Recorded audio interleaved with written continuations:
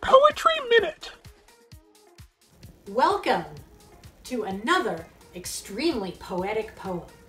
Last week's poem about spring was a big hit, so I think this week we should read another poem about... Oh, pardon me.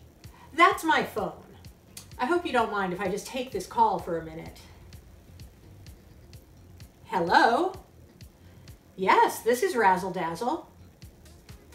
Special offer? I'm busy right now, but if you could quickly tell me about this special offer. Unlimited happiness? Sure, I'd like some unlimited happiness. What do I have to do?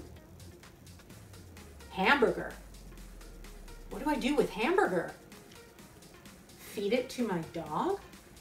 How will that bring me unlimited happiness?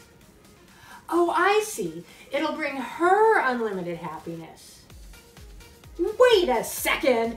Is this Baba Ganoush calling?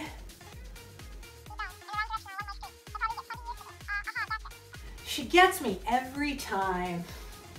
Anyway, I'm going to put on my glasses and we are going to read another beautiful poem about spring.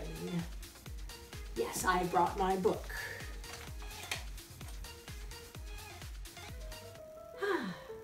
When spring it is a-blooming, and the days grow far less cold, the morning raindrops tinkle on daffodils of gold. The bees they come a-buzzing around the swing set in the park. So I go there with my cousin, Sammy Snaggletooth, the shark.